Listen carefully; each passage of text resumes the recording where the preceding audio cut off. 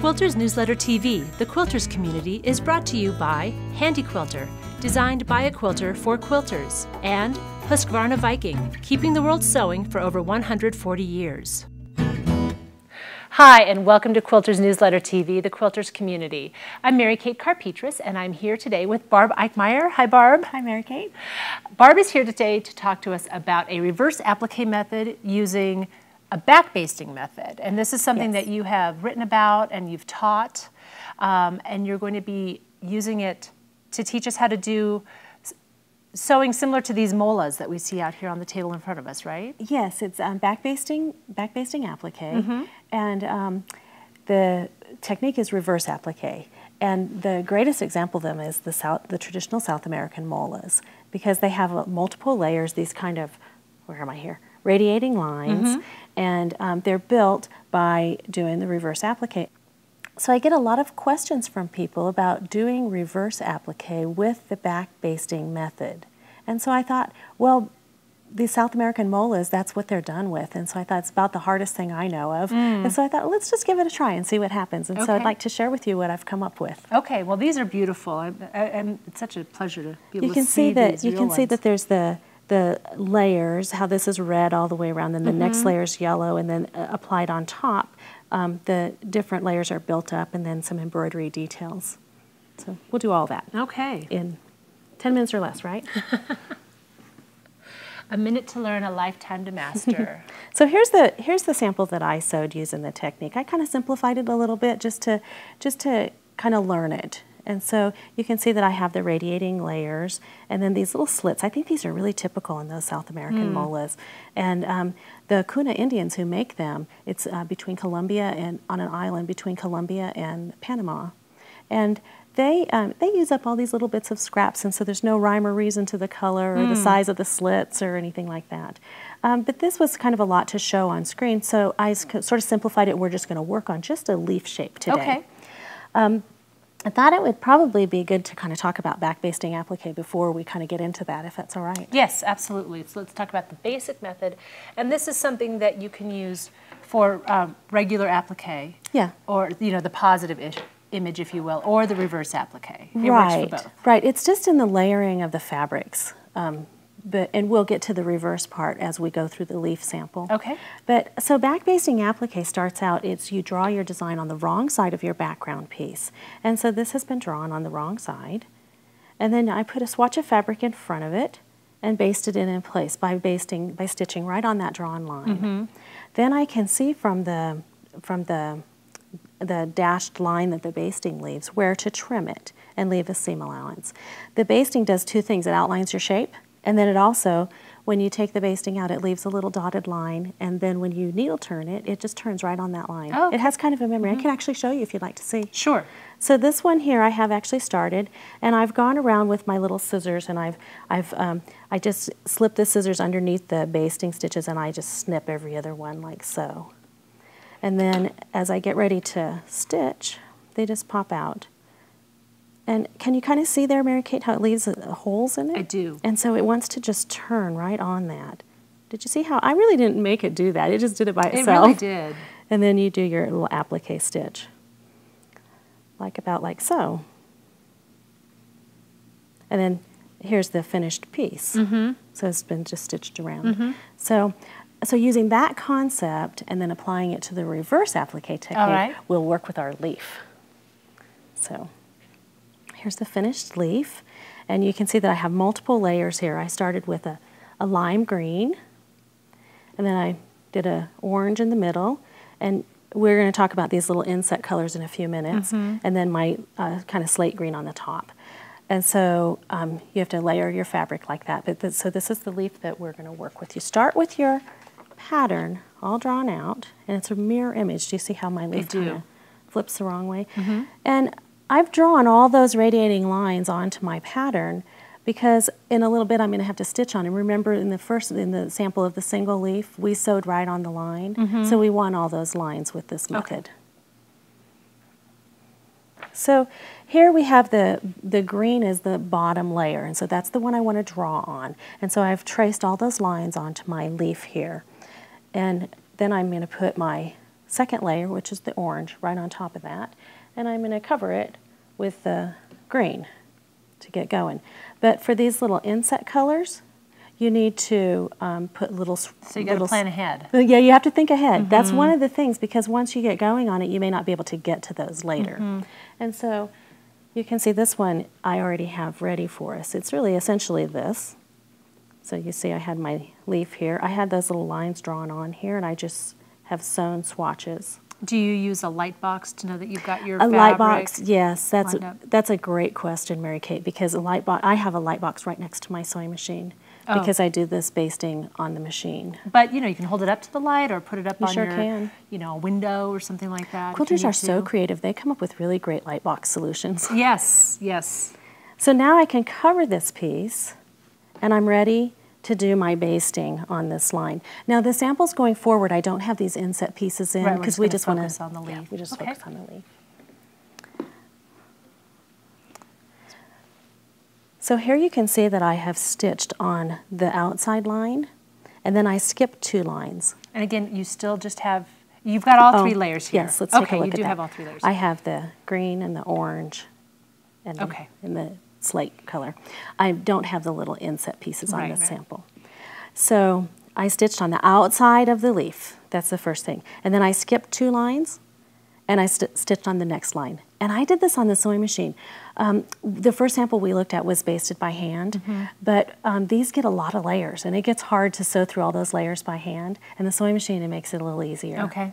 So then we're ready to actually cut this and get ready to sew it, to applique it. So this is multiple layers, so I'm using just a seam ripper to break a little hole in here. There's always the fear of going through too many layers. Right. And so I'm just going to poke just a little hole, and if you just pick up a thread or 2, you can stick just the tip of your seam ripper in there and make a hole.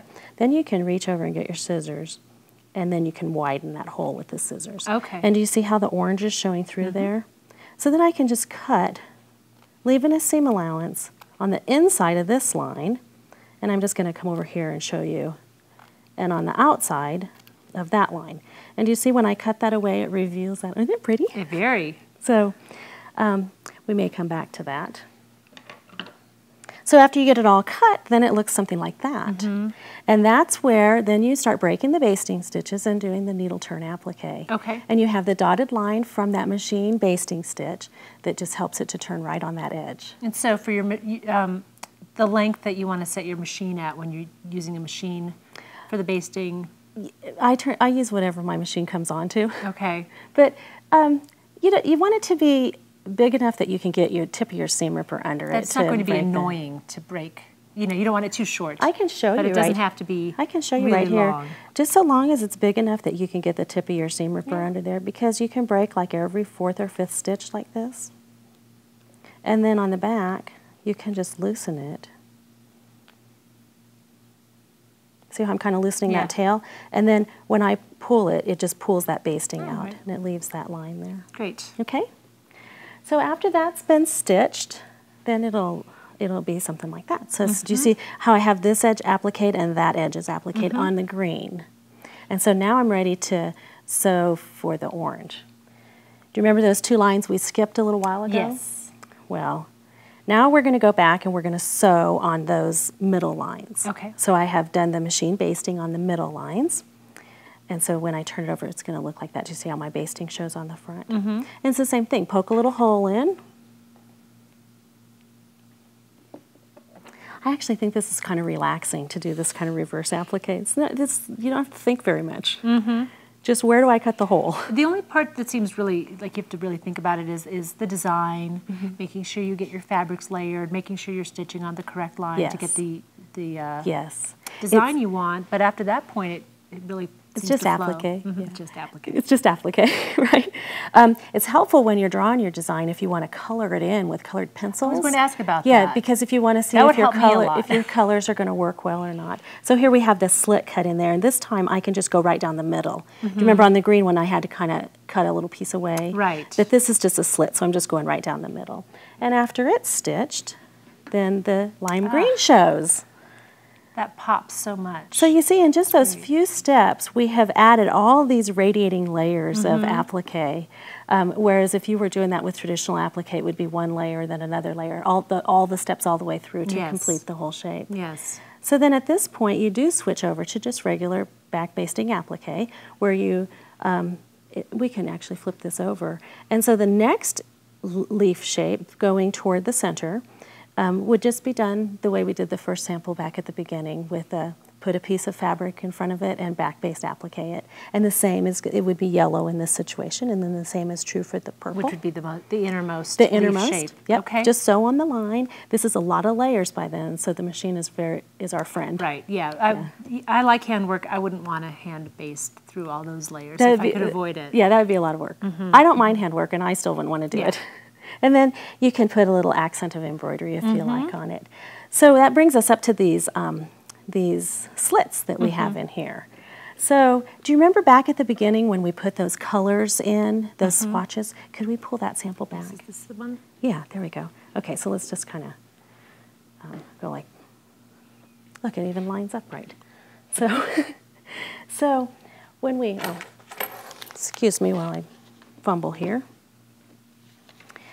I have just a little piece here just to kind of show you that there are two ways you can do this. You can actually go ahead and cover this with your top layer, and then from the wrong side, you can just sew around that, eyeballing a seam allowance, and then that will become your turn line.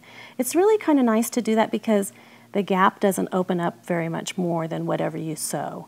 Because the sewing kind of holds it in place. But you could also just transfer that line to the front and then cut a slit and then just needle turn it without the basting in there. Okay. And it sometimes spreads open a little bit more when you do that. So this little sample here, I have just 2 layers sandwiched together just to kind of illustrate how those slits are made. And so on this one, you can see that I've already kind of eyeballed and basted around the edge. But this one, I don't have the line on the front. So let me show you a little trick. Okay. Our trick's great. Yes. The quilters know all kinds of tricks Absolutely. too. So this is dressmaker carbon paper. You know, you just buy it. Which is not something that would be in many quilters' arsenals. No. You know, unless they were seamstresses first. Yeah, which a lot of us aren't. Yeah, a lot of us don't learn garment sewing first. And then this is a tracing wheel, and you can find these in shops. Right. But this one was mine from when I was in 4-H. Love it. I still have it. And so it's nice to use it again. But you can see I'm just going to, you have to push down because this is waxy and you want to transfer the line. I'm just going to draw right on that line. You see I'm just rolling along there? And so what that's going to do is it's going to transfer that line to the front. And now I could actually just take my seam ripper and open that end, and I could then put my scissors in and cut the slit. Let's just do it, shall we? Sure. Okay. And then you can just continue on. You see how I just, it's hard to cut through 2 layers with the tip of your seam ripper. So most people, I haven't had a student yet cut through the back, but it doesn't mean it won't happen. It'd probably be me when I'm demonstrating. Okay, and then I'm just cutting right on that line that I transferred to the front. Oh, great. And then I can just needle turn that edge. Just the same way you did before. Yeah. Fantastic. When they're done this way, they tend to open up a little bit more, though. Okay. And so something to be aware of. Yeah, and you don't have the dotted line for to help you turn that edge. Right, right. So it might be a little more challenging. But it cuts out a couple of steps, so it just depends on which approach you want to use. So. Right, or how fast your deadline is. Well, you brought one more sample to show us just a different design coming from a different culture. It is. It's kind of a fusion thing. It's the South American molas meets Korean roof tiles. And so this is a Korean roof tile design. And I've done this with just 2 layers of fabric, just the light green and then the navy blue. With some swatches. I did the little inset pieces. And then this turquoise ring is back-basted on top. It was the last thing I did. It's beautiful, and it's a technique, again, that can be used for a variety of applications. I've seen it coming from other traditional cultures as well, so just keep your eyes out for it. And then use that as a basis for your own designs going forward. Thank you so much for being here to show us this fantastic technique. Thank you. It's been great. Thanks a lot. Thank you for joining us. We look forward to seeing you next time. Take care. Bye-bye.